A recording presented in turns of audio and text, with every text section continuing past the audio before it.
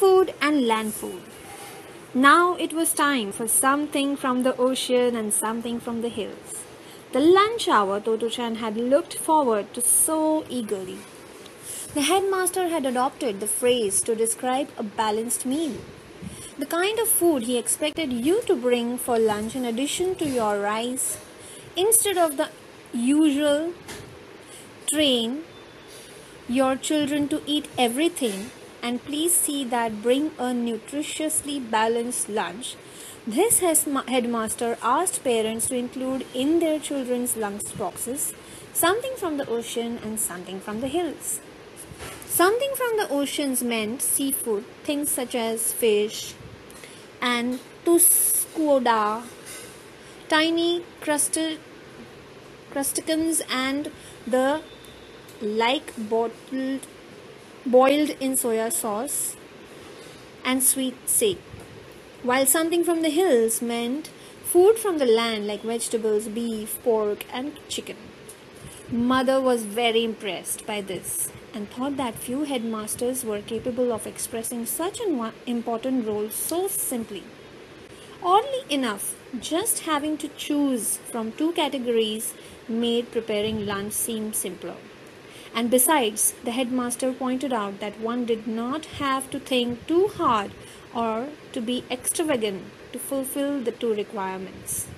The land food could be just kinpriya, pira, gobo, that is a spice burdock, or an omelette, and the seafood merely flakes of dried bonito.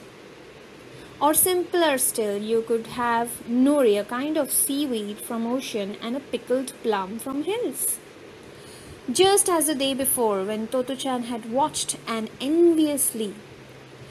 so enviously, the headmaster came and looked in all the lunch boxes. "Have you something from the ocean and something from the hills?" he asked, checking each one. It was so exciting to discover that each had brought from the ocean and from the hills. Sometimes a mother had been too busy and her child had only something from the hills or only something from the ocean. But never mind. As the headmaster made his round of inspection, his wife followed him, wearing a cook's white apron and holding a pan in each hand. If the headmaster stopped in front of a pupil saying, "Ocean," she would dole out a couple of boiled chikua fish rolls from the ocean saucepan, and if the headmaster said hills, out would come some chunks of soy simmered potatoes from the hills saucepan. No one would have dreamed of saying, "I don't like fish rolls" anymore, than thinking what a fine lunch so and so has, or what a miserable lunch poor so and so always brings. The children's only concern was whether they had satisfied the two requirements, the oceans and the hills. And if so, their joy was completed and they were all in good spirits. Beginning to understand what something from the ocean and something from the hills was all about, Totto-Chan had doubts whether the lunch her mother had so hastily prepared that morning would be approved. But when she opened her lunchbox, she found such a marvelous lunch inside. It was all she could do to stop herself shouting, "Oh, goody goody!" Totto-Chan's lunch contained bright yellow scrambled eggs, green peas, brown denbu, and pink flaked cod roe.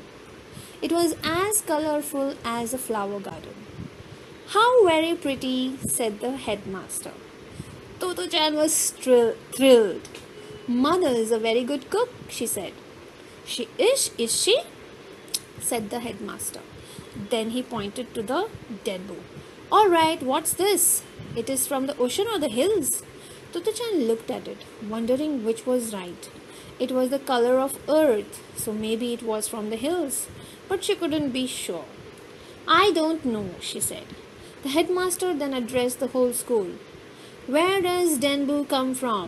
The ocean or the hills?"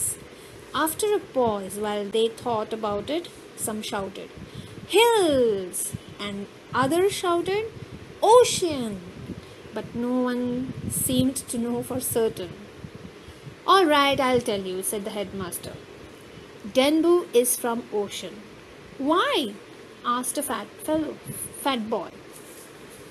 Standing in the middle of the circle of desks, the headmaster explained.